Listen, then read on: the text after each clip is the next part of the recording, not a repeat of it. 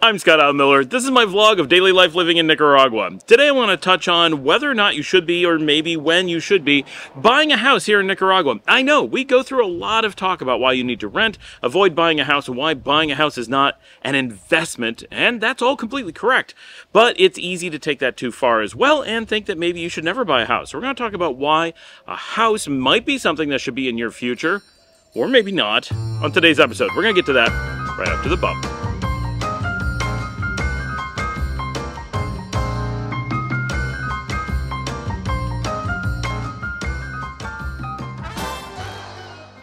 If you're a regular viewer of my channel, you know that I talk non-stop about the importance of renting, getting to know the country, spending lots of time, and not rushing into anything, especially not rushing into home buying. Rushing into coming down to Nicaragua and spending some time, yeah, do that. Rush right into it. Go buy your ticket today. Obviously, get right on that. The sooner you come down and learn about the country, the sooner you'll be in a position to make really good decisions about everything you do. So, fantastic. Get right on that. But when it comes to homes, most people have a tendency, or an awful lot of people at the very least, have a tendency towards leaping straight from I'm interested in a place to I'm immediately looking to buy in a place that I really haven't spent much time and get to know very well.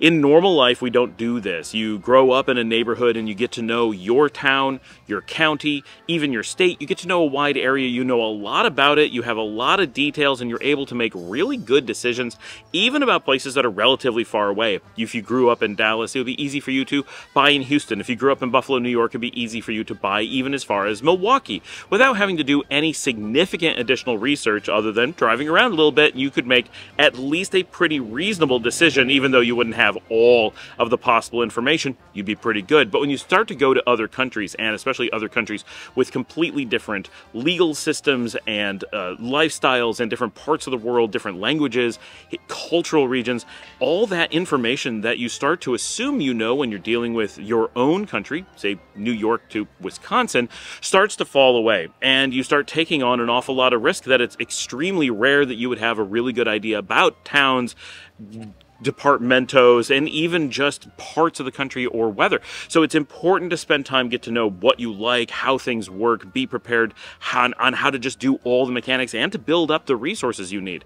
When I live in the United States, my lawyer can handle anything I need anywhere in the country. I don't have to worry about finding a new lawyer, a new accountant, a new whatever every place that I go. But when you go to a new country, generally you have to find new of everything. So you're building your ecosystem up from scratch. So all those things take time, and all those things encourage you to get down to wherever it is you're going to go and start building up those resources, but to then take time on deciding to build or buy a house until you really have all those parts put together, your ecosystem is built up, and your knowledge of the market is significant enough that you're able to make good decisions. So we encourage people to pull back from the emotional response of buying a house as a knee-jerk reaction for two reasons. One, you have a tradition of thinking you know more about what you want in a house than you reasonably do in a new country. And two, there is a strong push from the banks and other money makers like real estate agents to make it seem like houses are generally a good investment and you should get into a house as quickly as possible because renting is just paying someone else's mortgage. This is completely untrue, and it's deceitful. Anyone who tells you that houses are a good investment, you should get right into it, you should cut them out of your life. And I mean that. That is a reckless, dangerous, unethical statement to make. Anyone who knows anything about finances can easily tell you that houses, as an average, as a general rule, are not a good or a bad investment. They're about a middle-of-the-road investment, and they're not truly an investment. It's not quite what they are, but you can think of them that way, and we'll use the term, and that's fine. But anybody who's trying to trick you into thinking that just buying houses for the sake of buying houses is just good in general is deceiving you, because either they know nothing about the market and they're just making things up, or they know that they're saying something absolutely dishonest. So I truly mean this, and I have cut business partners completely out of my life and canceled our work that we did for them partially based on them saying things like this because they were using their platform to try to trick people so they could sell them real estate services, of course, and they were willing to say things that were absolutely, and they knew, completely untrue. During boosts in the market, right, we recently had a bubble in the United States. You had tons and tons of people telling you how real estate could not be a bad investment. Everybody makes money in real estate. Well, if it's an investment, you know for a fact that most people are not going to make money. At best, half make money and half lose. That's how investments work. You're making your money off the loss of someone else, except for in a case where you're creating new products, then the market can actually grow. But houses don't work that way. They're a steady state. So for everyone who earns money in the real estate market, someone is losing in the real estate market. So the idea that it's always good is fundamentally, conceptually, always has to be a lie. It is at best a break-even overall. If you have a situation where the government taxes you or there are any cost involved with transferring houses or property, then the average has to be a loss because you have an average winning and losing overall balance between the buyers and sellers minus the overhead. So, for example, in the United States, there's taxes on the transfer of a home. Therefore, the average person in buying or selling a house loses money. You can't just transfer all day and have a break even. You will eventually drive all the money to zero. So it's a losing game overall. But everybody who has anything to do with real estate makes money from the process, all on you losing on average. So they all have a really good incentive to try to trick you. So watch out for that. But all of that is to say, these are the reasons that we caution people really strongly about jumping into houses. Everybody who talks to you about real estate is out to sell you something. So you have to be careful, but it creates an emotional drive that we actually make a situation in many countries that we want to belittle you and make you feel like you're not successful if you don't own a house. And there's some processes that like really lean on that, right? There's some government stuff that's like, well, if you own a house, you get some special benefits. Like, it's really weird how we do that. But because the government makes money on you buying a house, the banks make money, and the banks pay for the lot of the government, well, they're encouraged to push for you to do things that are reckless for you. They're not out to protect you. So we warn people a lot. Now, all that said, does that actually mean that you never want to buy a house? Actually, no. No. School NYC made the comment on the video that, really you should never buy a house. It's crazy. Renting is better. That's not entirely true. It's true the majority of the time. For the average person, renting is better than buying a house. So it's a good starting point. But you don't want to take it as a complete and utter truth that you never want to buy a house. That is absolutely not true. There's great reasons to want to buy a house. And here in Nicaragua, there may be even better reasons why you want to buy a house. There's just all these problems that make it more difficult than it would be in your home country for you, at least at the start.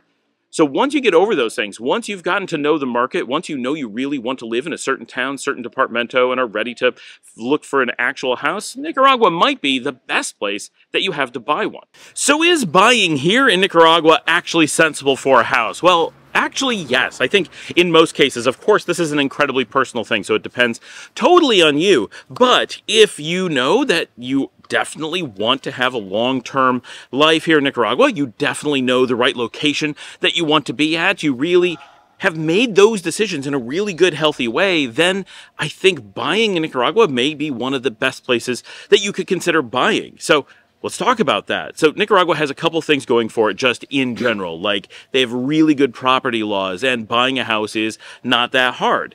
Overall, the cost of homes here is not that high, so the risk comes down some just because it's less expensive. However, that also brings down the value of, or the cost of renting, so that moves together. They don't move independently. So even though your risk might be lower, well, yes, but your ability to rent is also improved, so that alone is only misleading. That triggers an emotional, well, I can buy a house. You still should make good decisions. But what's important is right now the market here in Nicaragua is highly depressed. The real estate market, we have some videos on this. You can go look that up. I'll try to link them at the end of the video. But the market here is extremely low. We're still on roughly the lowest of a 200-year real estate market here in the country. The country is just over 200 years old, having been founded in 1821, so we're at 203 years, and during that time we've never had such a low cost to buy existing structures and or property. Of course, property only represents the land, the lot that you would be building on only represents a small percentage of an overall house. You can make your own estimates whether it's 5 or 20% depending on where you are and what you're doing, but in general the lot size is a relatively small percentage. 20% maybe isn't that small, but so if you're beachfront, you pay much more percentage for your lot, and if you're buying in the middle of the country in a small village or whatever, then your lot tends to fall to nearly nothing in the scope of your overall house. It just depends where you are. And when I lived in Romania, lots got so cheap that when we said we were interested in building a house, they said, well, we just give you a lot in the village. As long as you're going to build a house and live here, the land is free. Like, you want a field, that's different. You want a bunch of space, you want an orchard, yeah, you're going to pay a little bit for that. Just to build a house, no, that's free. Just build the house.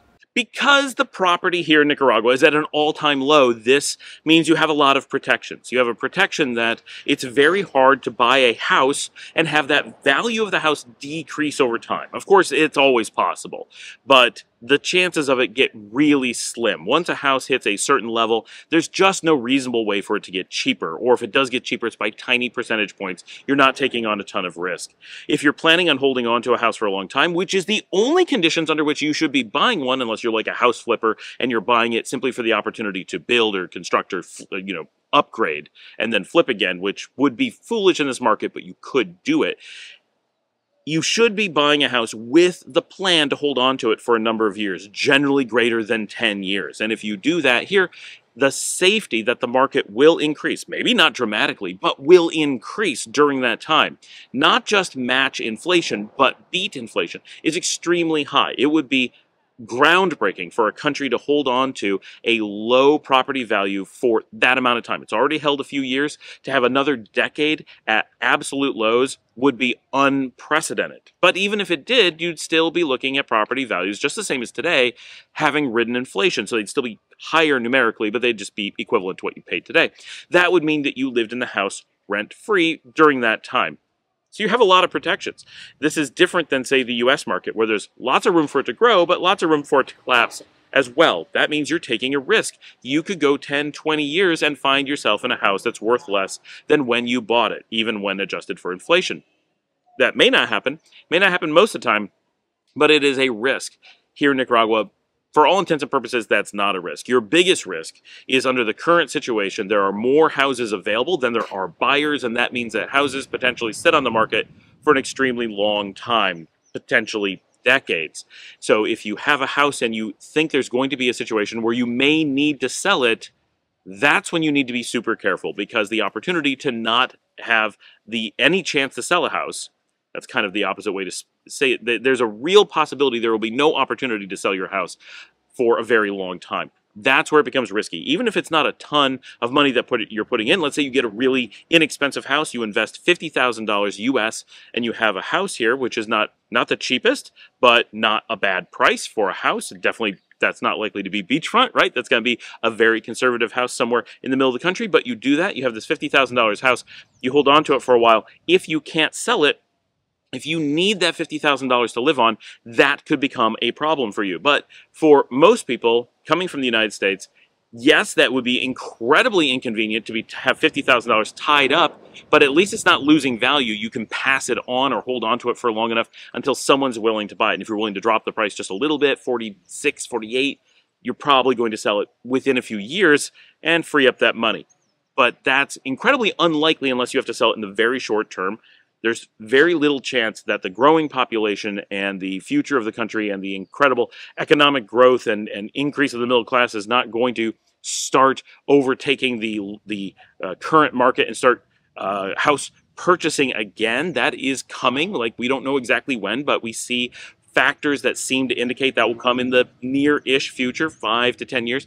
Once you hit that, chances are not only are your houses going to be easy to sell, but they're going to have increased in value. Maybe not exploded in value, right? We're not expecting 100% increases, 200% increases, but 10, 20, even 30 or 40% increases in house values over the next decade are completely reasonable and far more likely than staying steady. So yes, it's risky and you want to be really careful when buying a house. It is a massive decision, and as long as you want to stay mobile, buying a house is incredibly foolish. But once you know you're going to be stable, or once you have a really high degree of confidence and you have the financial capability to withstand the potential need to hold on to a house for a long time, knowing that selling a house, reselling a house, could be almost guaranteed is going to be very, very difficult for a long time. As long as you're good with those things, those decisions, people who are retiring are often in the best position for this. They know they're going to ride it out. They're going to stay in that house. If it's not perfect, they're still going to stay. If it can sell, they get a good price. Well, maybe they'll make some choices, but they're willing to hold on to it. They don't have to move because of a job change or something like that. That's the best time to be buying. You have the most stability. Or if you just have enough money that you're like, I don't want to throw a lot of money at a house, but I can buy a house in Nicaragua. It makes great financial sense. I have really good stability, and I'm willing to take the risk that I have to hold on to it under extreme circumstances where both I was wrong about my long-term needing to keep this house, and I can't rent it in any way to offset the cost, and no one will buy it at a reasonable price that I'm willing to sell it at. Under those really unlikely conditions, if you've done your job right, then you're like, and it's an okay risk to take, then great, then buying a house could be perfect for you. So for an awful lot of people who do their due diligence, I think buying a house in Nicaragua is an absolutely excellent opportunity. I don't like to say it's an investment, but it essentially is. You're investing in watching a market that is coming up and has basically nowhere to go down from, as long as you're not getting gringo price. If you get gringo price, all bets are off. But as long as you're paying fair market value for the houses, and I know how hard that is, right? Like, it's hard to know, it's hard to do, it's hard to figure out. So accept all that. But get a good price, ride the market, use it as your home for a long time, and under those conditions, I think you're going to struggle to find any place in the world where buying a house isn't as low risk and valuable as doing so in Nicaragua. There's going to be places where you happen to get lucky and have 1,000% increases in land value in really isolated places, and you can't really predict those, or they wouldn't have those things. The prices would already be higher. But for an area that has a large, predictable, almost guaranteed slow and steady increase over the coming decade, Nicaragua is one of the best you will ever encounter. This is the time to start getting in, start making decisions, start determining if you can be stable enough that buying a house anywhere would make sense. And if Nicaragua is the place that makes sense for you, then jumping in and actually buying a house with your eyes wide open, good due diligence having been done, taking your time, using patience, you can find that a home here could be an amazing opportunity for you to get a good use of your money and have the pleasure of owning a place and getting to customize and do any changes you want, anytime you want. That's a lot of value. That's really important. So I do actually think that buying houses for a lot of people will make sense in Nicaragua. I just don't want people rushing into it and feeling that, as people will say, oh, so houses are going fast. No, they're not. Oh, the market's coming up. No, it's not. Is it going to? Yes. Will they sell fast in the future? Maybe. Is it now? Absolutely not. That is not the world we're in. Every agent's going to tell you that that is true, and every person who lives here will be like, what are they talking about? Nothing's selling. No one's moving in. We're still under these conditions. It is not doing that. You have so much opportunity right now to still have patience, take your time, and do it right. There is no rush at all, except to start the process. That is the one thing. Don't procrastinate, because then there will be pressure at some point in the future. And this is normal. This is why there's a great opportunity, because normal people won't be proactive. They wait until everyone else is buying houses, and then they say, oh, everyone else is doing it, I got to do it too. And that is always how you get screwed in the market. That is how you overpay. That is how you don't have the options, the flexibility, the time to make good decisions, and you end up in bad positions. And the average person loses so much when doing that, because even if they get a good financial deal or an average financial deal, they don't get the right spot. They don't get the customization. They don't get the choices. They don't get the comfort of taking their time and making good decisions, because they are under pressure and they just have to do something as quickly as something is available. You have right now an opportunity to do things well. Don't waste it. Do the rental thing. Come to Nicaragua. Start the process. Take your time, but you can only take your time if you start immediately. Thanks for joining me. Like and subscribe. If you'd like to help support the channel and help, provide this information to people, which I think is super valuable, I hope you find it valuable, You can buy me a coffee at buymeacoffee.com/Scott Allen Miller. That comes directly to me. It's like Patreon and makes this channel possible. I have a lot of expenses like the microphone and camera that I'm talking on. It looks beautiful today, right? This is the Fuji. I'm doing a bunch of these really quickly. I'm going to announce in tomorrow's show why I'm disappearing for the weekend. But while you're watching this episode, you should be seeing it while I am in Guatemala. For interesting reasons, I can't divulge too much about the trip, but I am on a trip, I hope. The tickets were already bought, so by the time this posts, I am in flight, hopefully on a tiny Cessna, which I really hope I'm going to get to record. I get to record on this particular trip, at least partially, so some cool stuff, but I'm not going to tell you anything about it till tomorrow, so stay tuned. Like and subscribe, post on social media, tell someone about the show, share with everyone, like, hey, important house buying stuff, not just Nicaragua, but anywhere. Some of it's specific, but a lot of it's just general ways you need to know about buying houses. But don't let emotional reactions take you either way. Don't let emotional reactions keep you from renting, because renting is the right thing for most people most of the time. But don't let that fact that most people most of the time keep you from ever owning, because maybe that's the right thing for you. And when it's right, then you just have to evaluate and make good decisions logically, rationally. I will see all of you tomorrow. And if we're lucky, 4 videos popped up on the screen. Just click on one of those or any of my other videos to tell the algorithm that this is the show that it needs to promote.